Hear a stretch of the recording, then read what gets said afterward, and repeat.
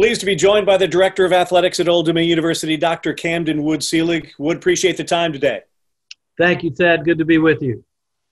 Less than 24 hours ago, it was announced that Old Dominion University would not have fall sports in 2020. Tell us about the group that got together for these past several months, worked through this, and came to this decision. Well, this is our 22nd week since we remember when we were sent home from Frisco, Texas, from the men and women's basketball tournament. And none of us really envisioned how long it would last or what twist it might take. But now here we are in our 22nd week. We thought in March and April that for sure the fall would be a safe bet, that the coronavirus would be negligible and we would be back to business as usual. However, probably for the last 3 or 4 months, President Broderick and I have been really paying close attention, not just to ODU and to our campus, but what's going on around the state, what's going on certainly in Hampton Roads, and then obviously what's going on around our conference. And the good thing for us is our league has never been a league at this point where we've all got to do the same thing. Our commissioner, Judy McLeod, has always stressed that, you know, if individual institutions need to make decisions that they feel are in their best interest, then they should be free to do so. And that's ultimately what it came down to. Over the last several weeks, it really has not decreased the amount of coronavirus. It's actually spiked among the 20 to 30 year range. You know, 20, 30-year-olds, 22, 30-year-olds have really exponentially increased in the coronavirus. We're getting ready to bring 18,000 students back to campus. We just felt that we were not in a position that we hoped we might be at this juncture to honestly think that we could have a safe environment for our student athletes to compete against other schools from around the country. So it was a tough decision. We were able to talk to our coaches. We talked to student athletes, talked to our administration, talked to Board of Visitors, kept in touch with our conference. But ultimately, at the end of the day, we just felt like this was the best decision for ODU student athletes and their families. So many different reactions to this issue, from the medical side and perhaps the logical side to the emotional side to the financial side. How do you make sure that you do the right thing for ODU? Because there are so many factors that had to come into play. Yeah, there are a number of factors. There were 3 factors that we let influence the decision, and finances were not one. This was not driven at all by economic impact. Number 1 was health and safety of the student athletes and their respective families, because we all know when ODU competes, we draw very well from parents, grandparents, family members, as well as the community. So we didn't want any family members to be put in harm's way through our athletic competition. Number 2, we have a large population of international student athletes at Old Dominion. That's something we're very proud of. It increases the diversity, not only among our athletic population, but among our campus population. We were getting some very strong feelings from our international student athletes of their lack of desire to return at this point in time to the U.S., not just Old Dominion, not just Hampton Roads, but when their families were watching what was going on across the United States, they were really hesitant to send their sons and daughters back to this environment that we're experiencing here, because it's not like this in many international countries. So we didn't think we had a very good chance of getting many, if any, of our student athletes who are international back this fall. And think about soccer and field hockey, who are heavily populated with international student athletes. So that was going to not only impact the roster size, it would also impact our competitiveness. So that was number 2. And then the schedule was our 3rd factor.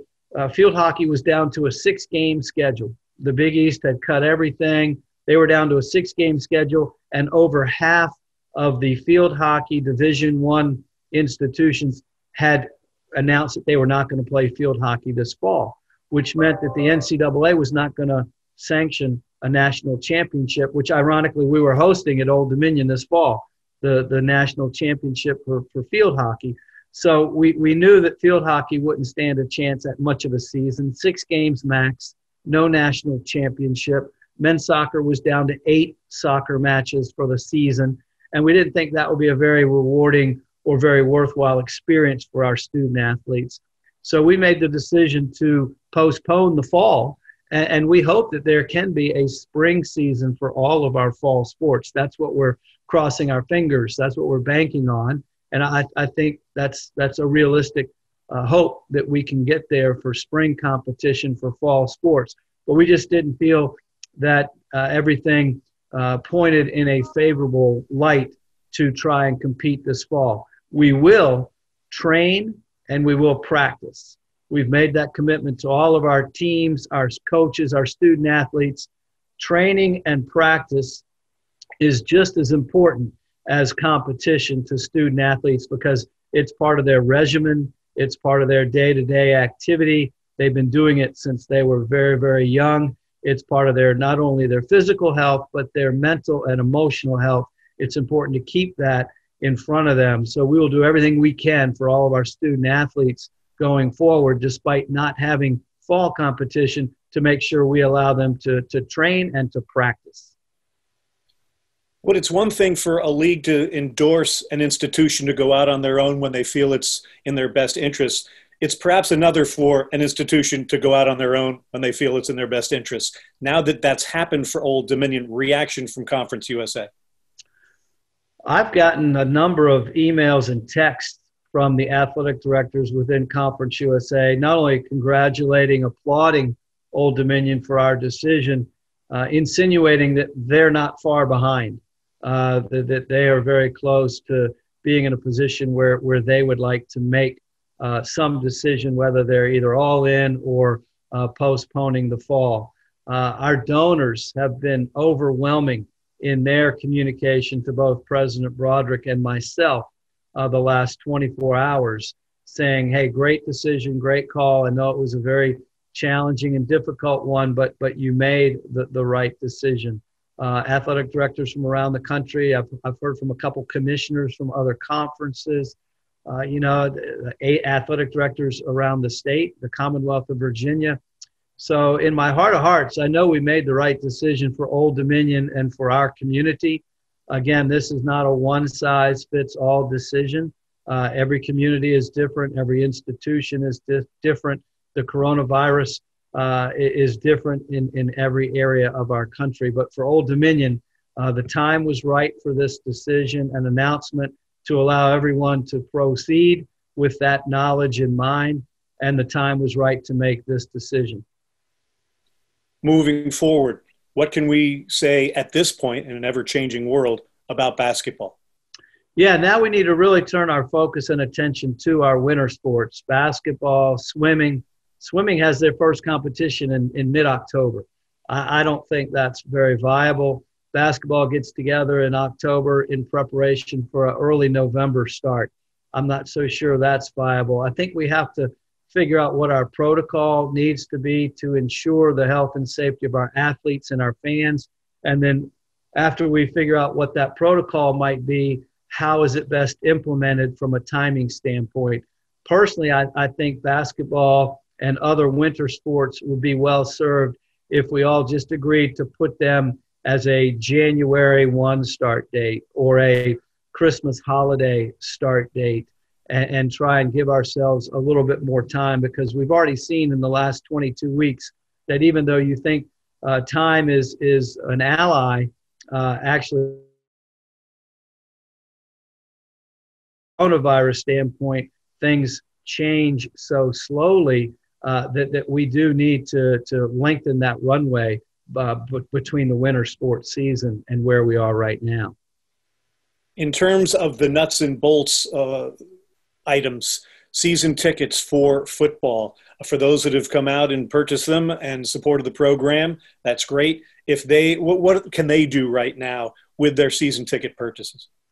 Well, number one is we'd like for them to hold tight We hope to play, if not a full spring season, a modified spring season. So we'd like to think that we will be hosting them in SB Ballard Stadium at some point in the spring of 2021. So that's first and foremost. If we're not able to gather for football in the spring, we hope they will stay invested in us and count that toward their next year's purchase. Or what they really might want to do if we're not playing in the spring is consider making their purchase of their season tickets this year, turn that into a gift, turn that into a donation to support our 500 student athletes who will be here on campus this fall and spring pursuing their academic degree. And they can help us. These are trying times for everyone, intercollegiate athletics notwithstanding. So they can consider making their commitment already that's been extended to ODU athletics and turn that into a contribution, a tax-deductible donation to support athletic scholarships for ODU student athletes. It's important to, I think, emphasize that the scholarships and the funding for those scholarships is still necessary. The learning will go on for these student athletes, and the scholarship fund needs to be replenished, correct? If anything, our athletes are looking at taking more hours right now, especially the fall student athletes. They know that they're not going to be competing this fall. So this is a time where they might take an extra 3 or an extra 6 hours of class. And we pay by the hour. Our student athletes are like every other student at ODU. We pay for their education either through an athletic scholarship, which the university bills ODU athletics for, or if a student athlete is on a partial ride, we underwrite some of their athletic or some of their academic costs. Their family pays for the rest. But if they're going to take an additional 3 or 6 hours this semester because it's going to be a slow competitive season, that means our academic costs are going to increase. So our scholarship bill each year is a little over $5 million right now. We expect that to go up this fall and spring. So there's never been a time of greater need for our scholarship support than right now by our fans for ODU student athletes. What is your message to fans who are bitterly disappointed with this decision, but realize perhaps it was in the best interest of the student athletes, their families, and everybody involved? I'm glad they're bitterly disappointed because that means they love ODU athletics, they love sports. Those are the individuals that we rely on to be the backbone of our operation. So I know exactly how they feel. I know how frustrating this is, how frustrated they are.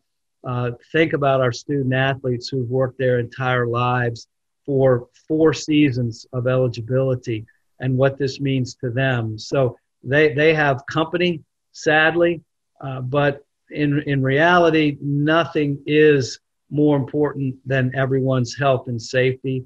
And at this particular time, there's no way we can guarantee that we are going to be able to ensure that to the level that we feel comfortable. So I hope they respect our decision, appreciate the fact that we appreciate them and their health, and that as soon as we can get back together for competition, we will certainly do it.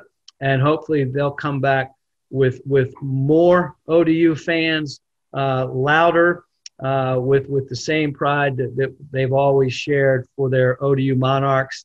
And they will appreciate it even more when we get back together. Sometimes when you get comfortable or used to certain things, you may take them for granted. I expect when we get back together, no one will take ODU athletics and the pure joy that brings for so many when we get a chance to get back together. Dr. Wood Selig, Director of Athletics at Old Dominion University, thank you for your time. Thank you for you and everybody else's efforts on all of our behalf. And let's go Monarchs.